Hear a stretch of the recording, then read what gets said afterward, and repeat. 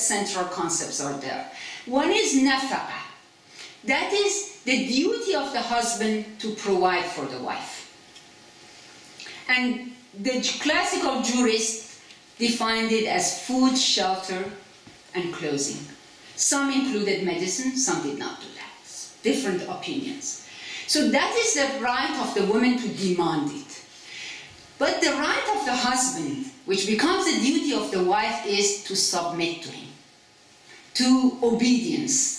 If you remember, when we go back to the verse, it is taken from that concept. But the classical jurists defined obedience only in sexual terms. Legally speaking, she is obliged to obey him only in sexual terms, i.e. to be available. And from this comes the idea, or the right, that the husband has got the right to control her wife's movement, because, you know, she must be always available. So it is the legal logic of it that I want you to just pay attention. And the third element is the nushuz, the rebellion. If a wife does not obey, then she loses her right to maintenance. And that is nowhere in the verse. That is a link that the jurists made between woman's right to maintenance, and this is contingent on them to be obeying the husband. So this is really the bare bone of a marriage contract. And please remember that what I'm talking about is on classical juristic terms. And of course, and no doubt that there were differences and debates among the jurists. And the whole Muslim legal tradition and fiqh is about these differences. And these differences are important. But what is important is that the concept of nafaqa, that the husband has a duty to provide and the wife has a duty to obey, and nushuz, if she does not obey, she uses her right to maintenance, is something that all jurists agreed. So it is something which there was no dispute about it. And whether these rulings corresponded to actual practices of marriage and gender relations is another area of inquiry, one that the recent scholarship in Islam has started to uncover. And basically what this recent scholarship in Islam shows, that we should not take fiqh discourse or juristic discourse at face value. The practice of the courts were totally different. The practice on the ground were totally different. This is a discourse. This is what the jurists are producing. And I think this is the value of the feminist scholarship, because, you know, once we have a law, there must be a reason for it. So the reason that the jurists were so strict on women, sometimes I ask why. Were women resisting? Were they too powerful? What was the reason that, you know, the construction became so patriarchal? Now going back to Qawama,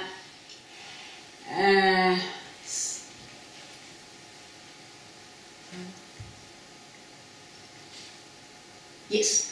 Now going back to the concept of Qawama, male authority, this has been subject of debates since the beginning of 20th century, and I won't have time to go around this, but if you're interested, we can talk about it. I think the first person who started to challenge it, challenges theological validity and juristic validity within the Muslim legal tradition, is a scholar called Tahir Haddad. And he was a Tunisian. And the second scholar which provided a systemic way of thinking about it is Fazlur Rahman, again a Pakistani scholar. And now we have the feminist scholarship that are producing a new sets of knowledge. And I really want to just to show and share with you one of the examples of this feminist scholarship that we have. And this is for a paper that Umayma Abu Bakr, an Egyptian scholar, is doing for our project Musawah.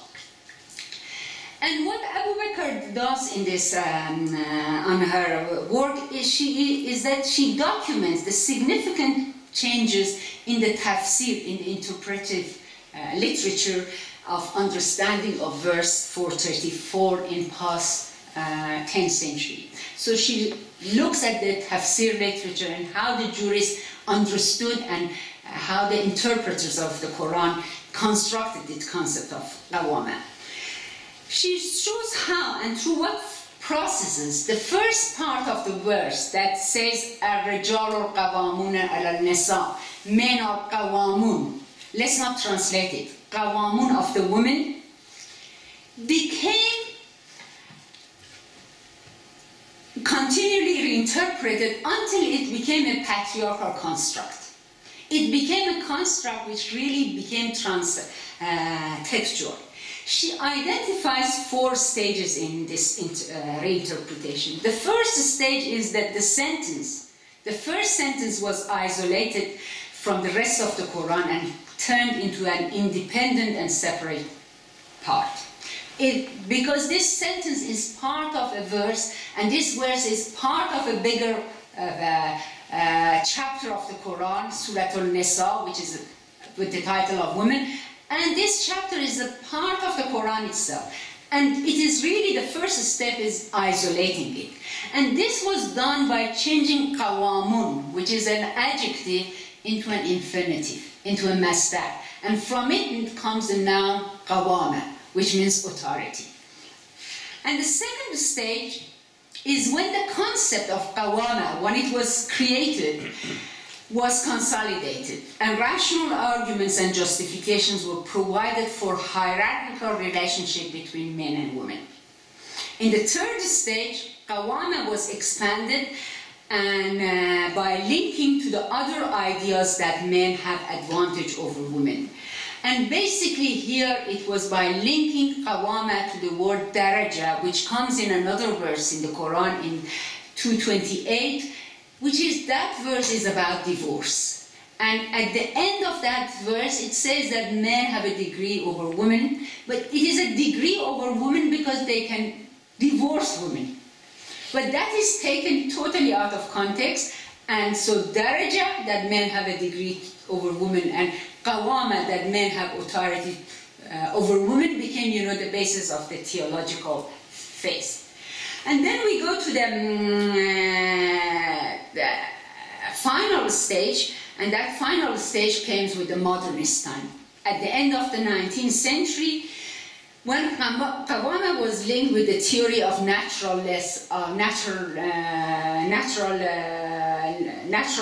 of Islamic law and the ideology of domesticity, using the pseudo-psychological knowledge that men and women are different, they have different natures, and women are emotional, men are rational, and all this sort of psychological knowledge.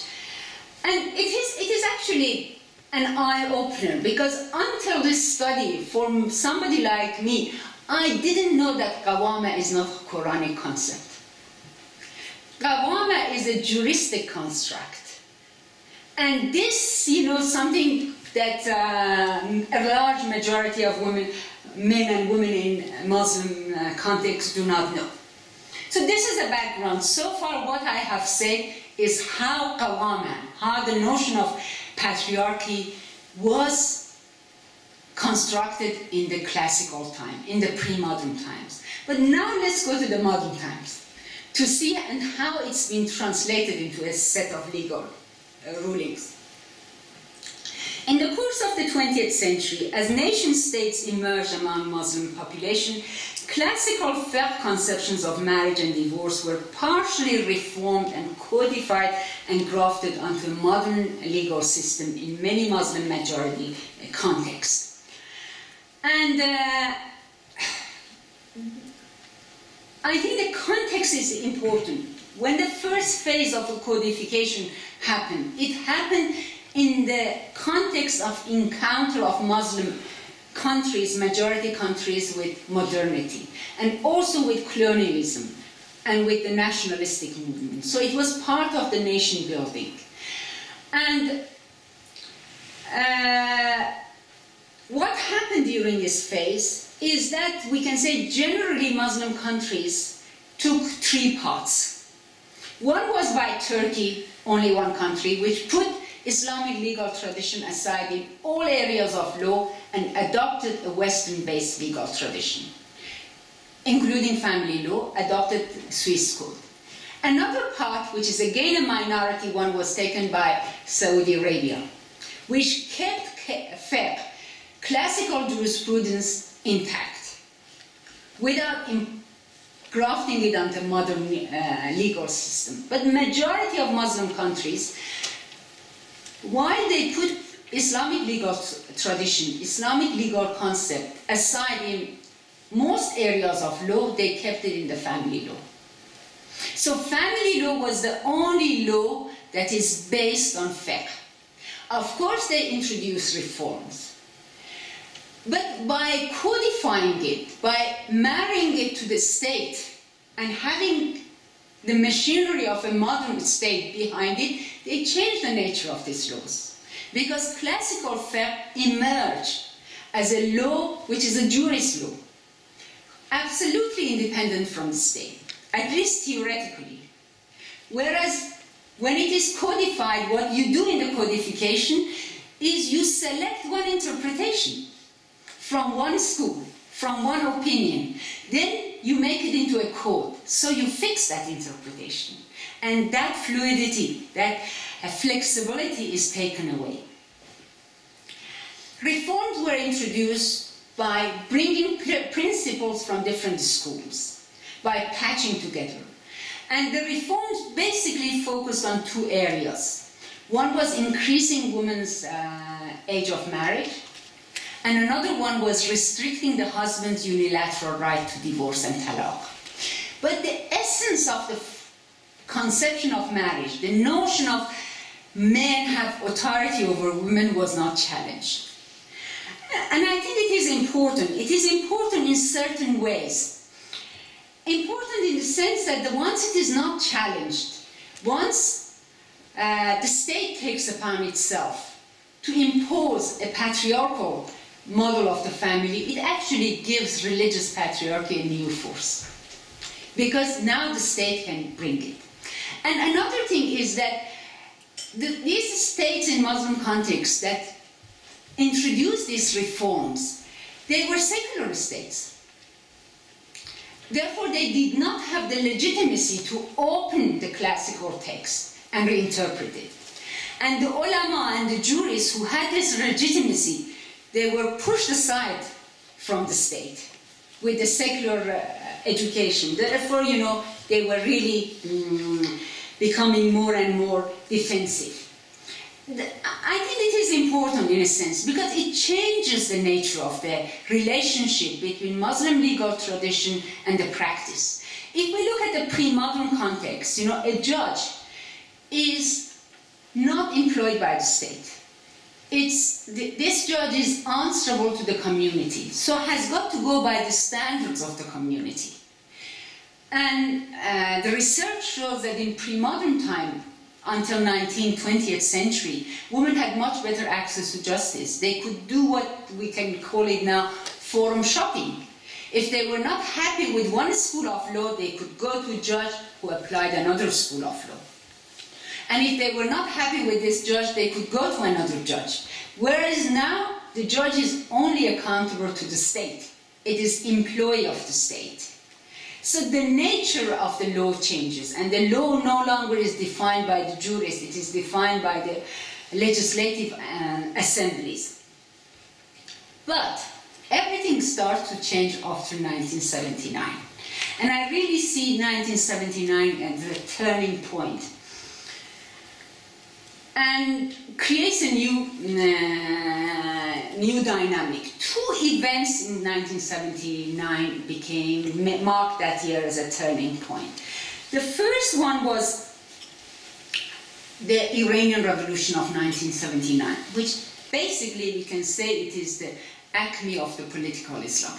It is when that Islam as a spiritual and political force really came and captured the imagination of all Muslims. And the Iranian Revolution had so much promise then, but now we know what it is. But it wasn't there. It was an unknown entity, political Islam. And the second event is CEDAW, the United Nations Assembly, adopting the Convention Against All Forms of Discrimination against Women, which is known as Women's Charter. The idea of gender equality was there in human rights law from the very beginning, but it's really the CEDAW. This convention gave it a new legal force. And what we see in 1980s and 1990s is actually confrontation between two different frames of references, two different movements. On the one hand is political Islam, with its claim of return to Sharia, which we must read it now as return to fiqh, classical fiqh. What we see in 1979 is a reversal of what started at the beginning of the 20th century. In the beginning of 20th century, we are seeing the process of codification, secularization of laws and legal systems. In 1979, we see a return to it, the process of Islamization. In 1979, the family law in Iran, which was introduced reform in 1967, was dismantled. In Egypt, a law that gave women the right to stay in the marital home after divorce was put aside. In Pakistan, the Hudud ordinances came, which for the first time really extended the ambit of fiqh, Islamic jurisprudence, to the area of criminal law. And before 1979 and Hudud, criminal law was not applied in any Muslim context. Then Nigeria, Iran, and all this. So these are really new developments. But then what is happening in 1980 is that we see the rise of women's organization, NGOs, women's independent organization. These women's organizations in the Muslim context did not exist before 1980s. They are now linked with an international feminism, with the human rights, and what the CEDAW and human rights give them is the language that they need. The language to really the fight for their rights, the kind of legitimacy. So in 1980s, 1990s, we see the clash of it. But by the mid-1990s, this clash also produces a dialogue, a constructive dialogue between Muslim legal tradition and human rights and feminism. And this dialogue is what really gave rise to the new consciousness, which is known as Islamic feminism. And it is against the backdrop of this development that Musawah as a movement emerged, because it really needs to be seen as the child of its time. And another point which was so important was after 9/11, because what happened after 9/11 was that somehow human rights discourses and feminism started to lose their legitimacy. Because it was in the name of human rights and women's rights that Afghanistan was invaded, Iraq was invaded, to save women and to bring democracy. But there is no way that you save women and bring democracy through violent means. So in so many ways, Muslim women really found themselves in crossfire. Either, they had to accept the kind of imperialist feminism imposed on them by a different set of agendas, by global interests, or accept an interpretation of Islam like Taliban. And it is, in this that there are women who come and say, no, we do not accept any kind of feminism, at the same time, not any kind of interpretation of Islam. And against this background that we came to organize Musawah as a movement. And one central question that confronts us in what we are doing is how to negotiate the wide gap between the conceptions of justice that inform classical fiqh and also the human rights legislation, and how the core concept of Islamic legal theory, such as qawama, can be reconstructed in line with contemporary notions of justice.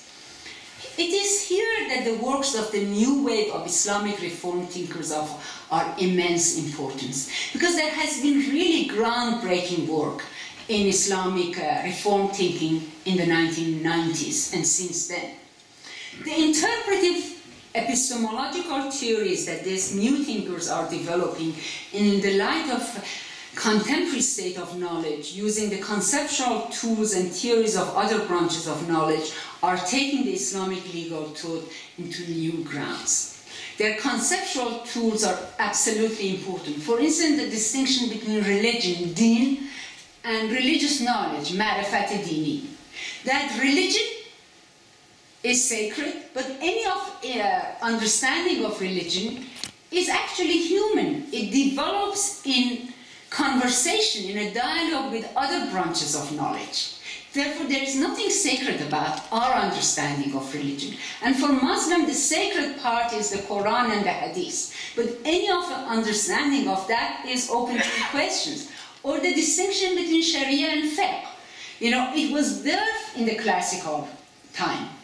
But now it is brought to the surface.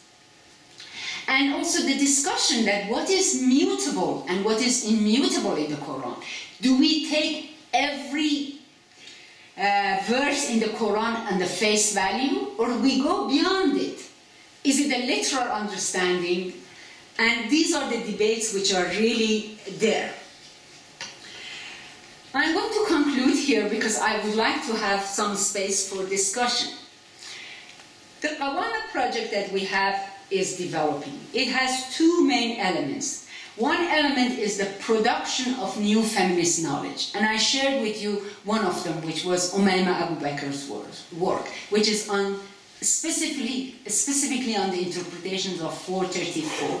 There is another study looking at the concept of qawama in relation to other concepts in the Quran as a whole. Then there is another study on tradition, on ethical side, on the Sufi. So there are 8 papers there. And the second element of the research that we have, it really involves lived experiences of women and men. So documentation of life stories of Muslim women in different countries. We have 12 teams, and one of the teams at Huda Mubassiri is with us working on these life stories. We really are trying to understand how qawama impacts women in different stages of their life. Because before they are married, they are under the authority of the father. After marriage, this authority is transferred to the father, to the husband. And then, you know, how they deal with it. And as it's not only stories of women, stories of the families. And that is why when you mentioned, we want to start from the context. Then go back to the text. Because the Quran needs to be understood in its context. The principles of justice. And I want to conclude by making 2 points. The first point is that what we are doing in Musawah is to insert women's concerns and voices into the processes of the production of religious knowledge and legal reform. We do this by linking scholarship with activism and by bridging 2 gaps in the Muslim family law debates and in the Muslim